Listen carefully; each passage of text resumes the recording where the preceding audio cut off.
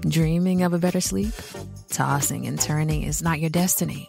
And Ollie is here to help. Ollie invites you to sink into sweet, sweet slumber to improve your mental and physical health and overall wellness.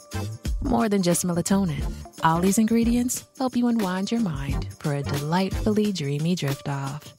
Sleep is on the way at Ollie.com. That's OLLY.com.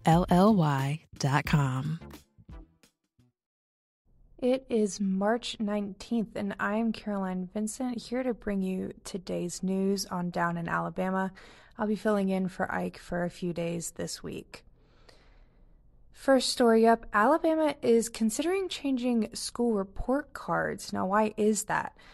After 5 years of using letter grades on annual school and district report cards, Alabama's top educators said it's time for a review to make sure these are the best measures to use.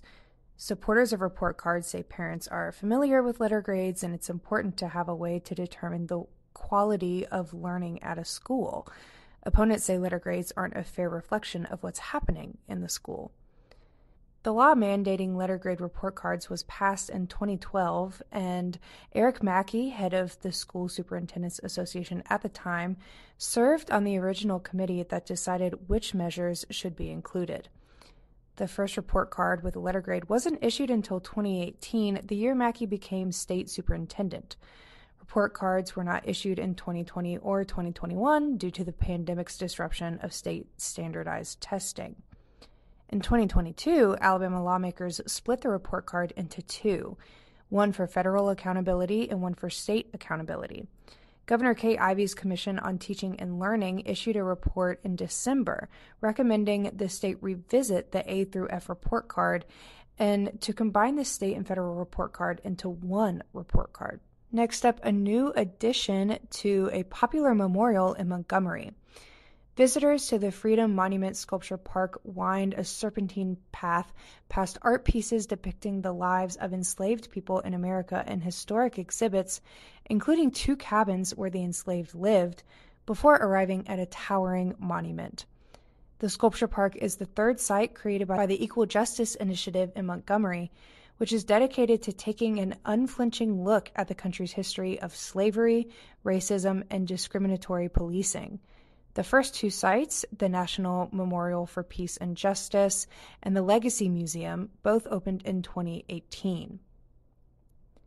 The Sculpture Park, which opens March 27th, weaves art installations, historic artifacts, and personal narratives to explore the history of slavery in America and honor the millions of people who endured its brutality. The park is opening as some politicians, including the Deep South, try to put parameters on how race and history are taught in classrooms and in workforce training sessions.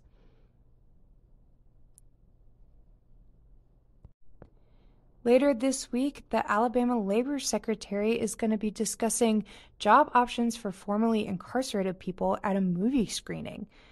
Alabama Labor Secretary Fitzgerald Washington will lead a panel discussion at Birmingham's Woodlawn Theater on March 20th, following the screening of the documentary Being Free. The film follows 3 formerly incarcerated individuals on their journey to find careers after prison. The panel event, which will also feature discussion from Society for Human Resource Management CEO Johnny Taylor, Ken Oliver of Checker, Birmingham City Councilor Latanya Tate, and Ronald McKeithen of Alabama Appleseed, is part of statewide efforts to reduce recidivism. Alabama has a low labor force participation rate with 38 workers per 100 open jobs. The state also has a high unemployment rate for formerly incarcerated individuals, over 27%, which is 10 times higher than the general population. A 2023 report by the Society for Human Resource Management found that after HR professionals viewed Being Free, they were more likely to recognize the strengths of formerly incarcerated individuals and the benefits of hiring them.